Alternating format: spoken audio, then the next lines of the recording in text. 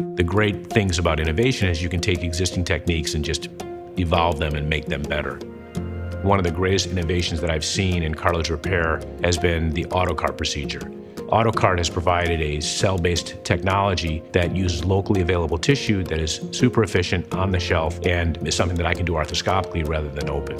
So AutoCart has been a tremendous advancement for me in my practice. Being able to do something with a single operation versus a staged procedure where we have to obtain cells and culture them has been a tremendous advancement from a patient care perspective, as I now have first-line management for articular cartilage defects to upregulate cartilage healing.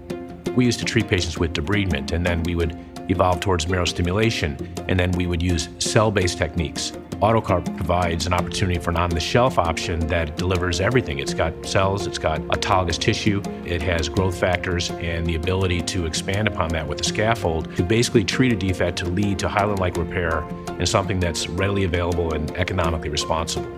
One of the things that I think is important when we're using a new technology is to actually have a foundation or a thesis that supports it. Through our research and our clinical follow-up, we're seeing this procedure deliver symptom relief on par with virtually any other procedure I do. So I think when you have that trifecta of in vitro, in vivo, and clinical follow-up supporting a technology, that's something that's hard to beat even with existing technologies that have been well accepted.